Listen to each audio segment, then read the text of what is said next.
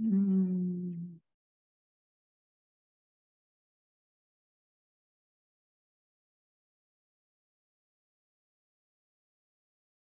Hi, Jill.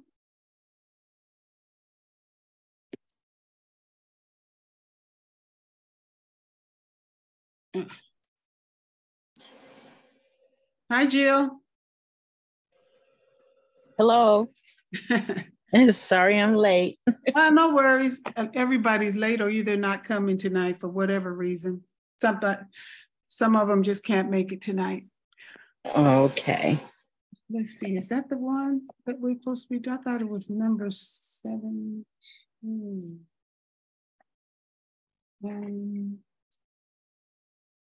Let's see. Oh, that's the wrong book. I'm in the wrong book altogether. This ain't the book either. Uh-oh. Oh my gosh, where is it? Oh, here it is. Oh no, that's it. Recording in progress. Oh, my bad. Okay. Dear Heavenly Father, it's in your name that we come together. May you open our hearts, our mind, and our soul to understand what we are learning, and may we walk away with some knowledge of something new. In your name, so be it. Hi, Sheila.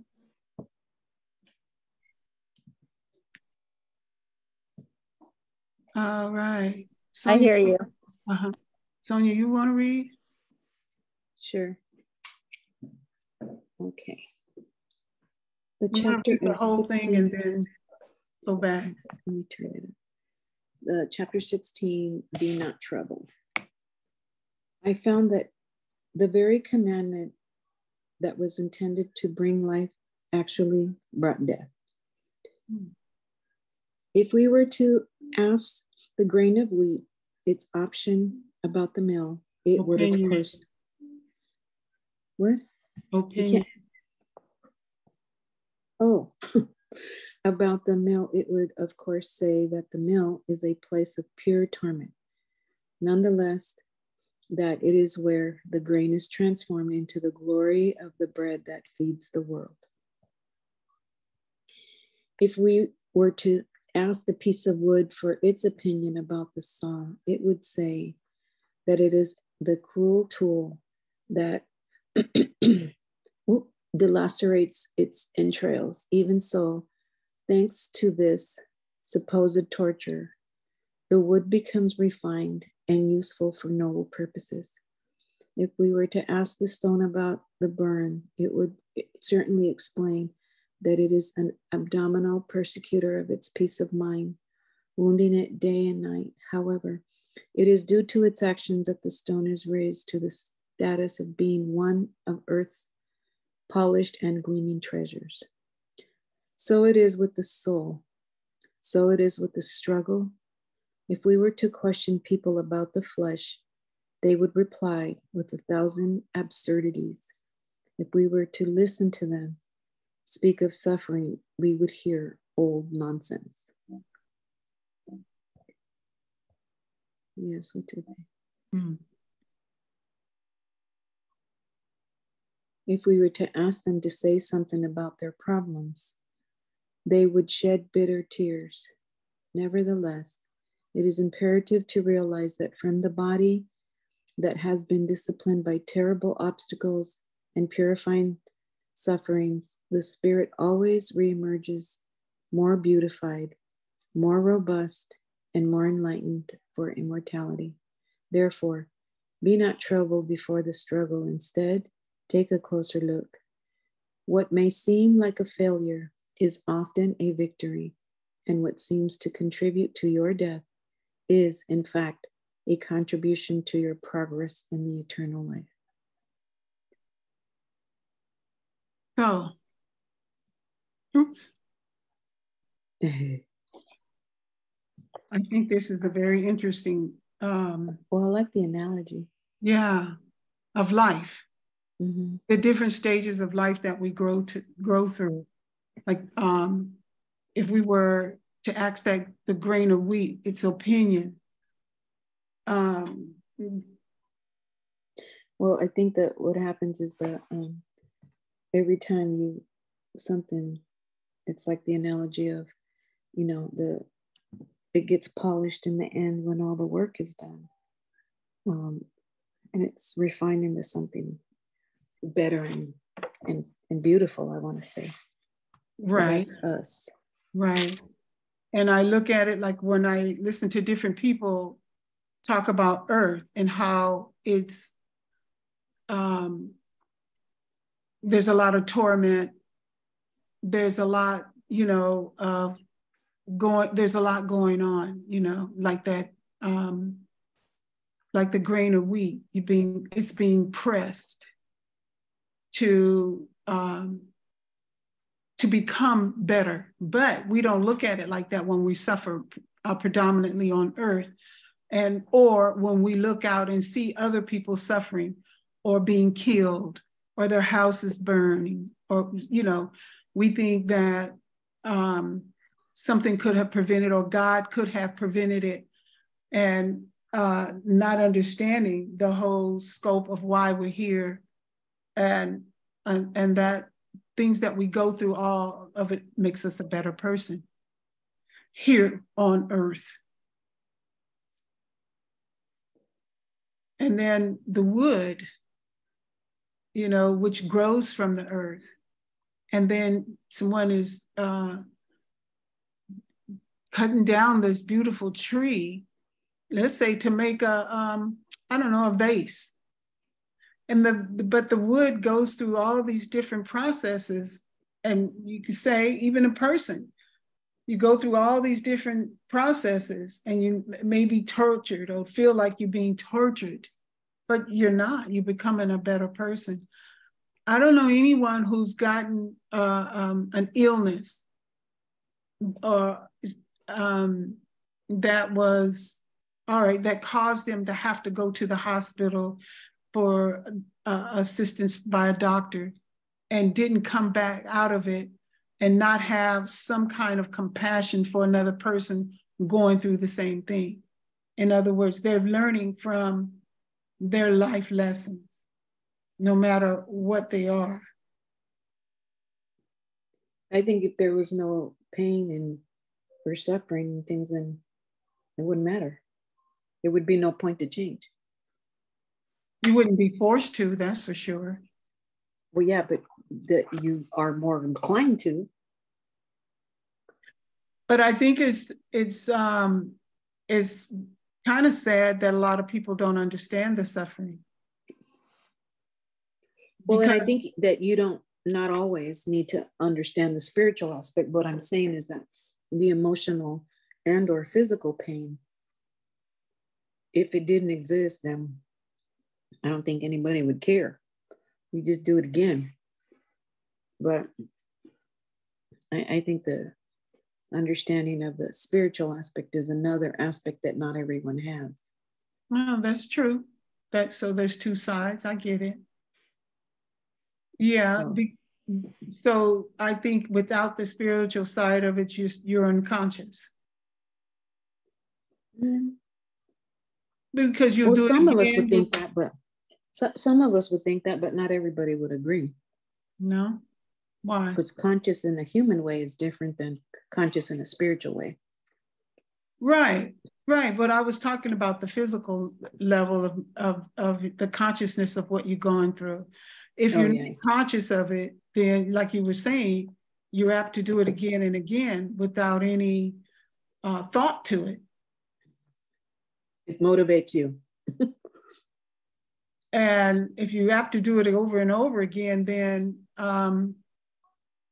shame on you. I don't see any growth. I don't see no purpose, but I do see unconsciousness. I mean, that's just how it comes to me. You're unconscious of the pain or the suffering, right? Well, either that or you just don't care. Same difference. Mm-hmm. Mm-hmm. Anyway. And yeah, okay.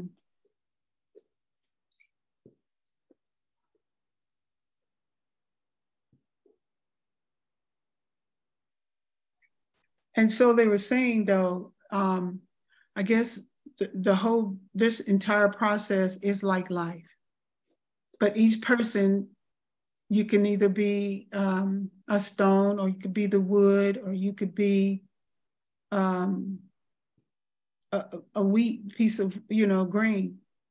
Either way, there's a struggle. No one goes through life unscathed, I don't think, unless you're born for 15 minutes and you're gone, you die. That's a newborn. Other than that, I can't imagine anybody being here, walking this planet unscathed. Well, like that's what it's trying to say here. You go through the pain and then you turn into something that's beautiful because of the struggle. And it's trying to tell you, if you asked people about the flesh, they'd come up with 1,000 absurdities. So they speak about suffering and other nonsense, but some people to go through that and they still don't change. I think that a good analogy of that is, unfortunately, is people that have addictions. So that's a hard one. What do you mean, people with addiction? Mm-hmm. So you can get clean and you go back to the same thing because it's difficult, but you can get it or not get it. And if you really want to make a change, you can. And I think that's, to me, the main reason why they use the spiritual aspect of it. And some people just keep relapsing over and over, or they can't get clean, and that's hard. So, but yeah, well, I don't see their drug addiction or alcohol addiction any different than food addiction, really. No, I'm just saying addiction, period. Yeah, I got that. Even the freaking electronics our kids are starting, or not mine, but they're starting to be addicted to electronics. So, and that's another addiction to add to the pot, because it is having an effect on them, and society doesn't want to admit it, just like the gun laws. I mean, the guns, they rather go after the individual who created the crime or who did the crime, as opposed to go to those who's manufacturing the gun, making them available. And it's the same thing with what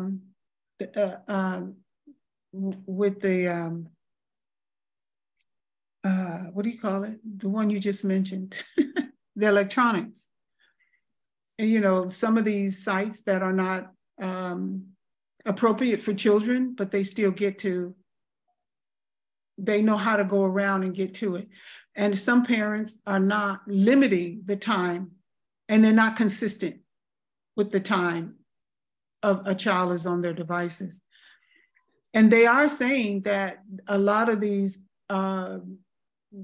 things, these sites that these kids are going on, are programming them. Matter of fact, they even say some commercials are programming people. I don't know if you guys that's ever been heard for of a long time. That's the purpose of them. Everything boils down to money.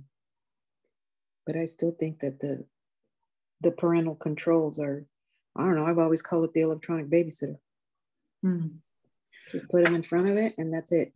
Sheila, Jill, you guys have anything you want to say or add?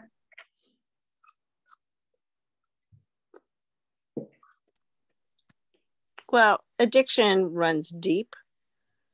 So if we're talking about addiction and like what you're talking about now, yeah, it's just like there's a big thing with the metaverse, Facebook Kids, where they've sold kids information and put them in jeopardy, where they didn't have the controls on it that they said they had the controls on.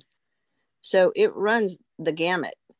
So eventually it has to come back to either parental control, but it also, as an adult, it has to come back to willpower. Can you walk away? Because ultimately, yeah, like my dad was an alcoholic.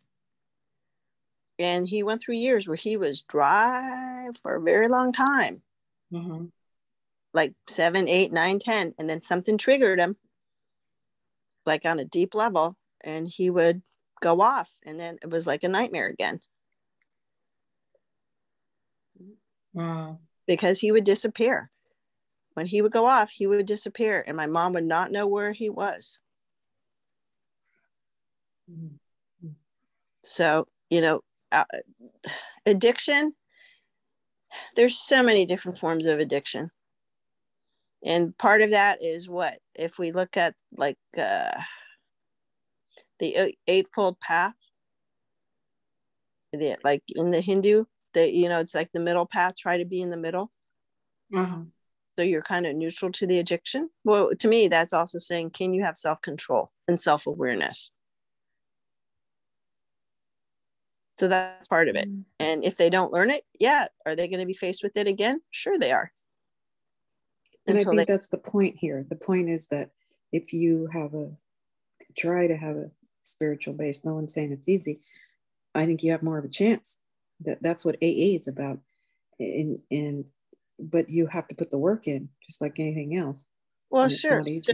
So is A Course in Miracles. A Course in Miracles is, AA is similar to A Course in Miracles in some ways, or what they have them do. And you have to put the work in. You can't not put the work in. But if you don't learn it in this lifetime, I agree. You're going to probably come back and have to face it again. As you guys are talking, I was thinking about no matter what it is, whether it's education, whatever, you have to put the work in no matter what it is, or what direction you want to go in. Well, and I'll give you an education note on it. So all year long, they've been working on essays. And I said, when you first start writing, it's really hard. But after you learn what the formula is and you understand what's being asked of you, it gets easier and easier. But, and it's practice. It's not, over time, you will get better if you continually practice. Yeah, I think that's true of everything. Yeah, that's a good one. Because I have this philosophy, like if you've made mistakes and I say, come see me to fix the mistakes, and you don't fix it, I'll leave that score. But if you come see me and you made mistakes, I will give it to you and help you correct the mistakes. And then I will change your grade to a higher grade. So my attitude about a mistake is it's only a mistake if you don't try to fix it. Well, but you have to know what the mistake is first. You have to know what the mistake is. Yeah. No, but I give them back to work and I say, see me, get some help, and we will fix it. And if they don't fix it, then I keep it. And if they fix it, I change their grade. Because in the process, they're learning what the mistake is, what they did wrong, and they're rewriting it. And they're taking the time to do that. If they're going to take the time to do that, then I'm going to give them partial credit for it. I'm not going to just count it all wrong. Because you learn. What if life were like that? Huh? I said, what if life were like that? Yeah. But we're not making mistakes. We're making, it's all lessons. So it's really a lesson. Of course. Yeah, it all is. Everything is. And for some, it's easier than others. That's really. Yeah. Do you agree, Regina? Some it's easier than others? But that's only because they've done the work, Right. According to what we've been reading on a spiritual level, some things may look easy to another person, like how, for instance, there's always, you always see a young genius, or prodigy. A prodigy, right. And you think all of a sudden this kid is a prodigy this lifetime, and all of a sudden he's got all that, he's got a gift from God. No, there's no such thing. Everybody worked lifetime after lifetime to be where they are. And so, people think this prodigy just was born this way. He worked to be that way, or she worked to be there on that level. So whatever you do, you bring it back with you each lifetime.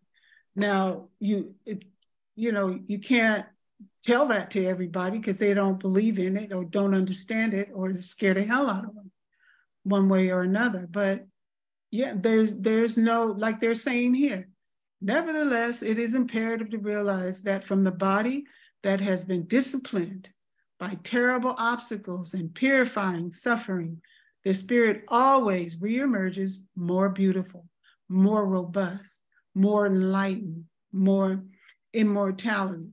Therefore, be not troubled before the struggle. Instead, take a closer look. What may seem like a failure is very often a victory.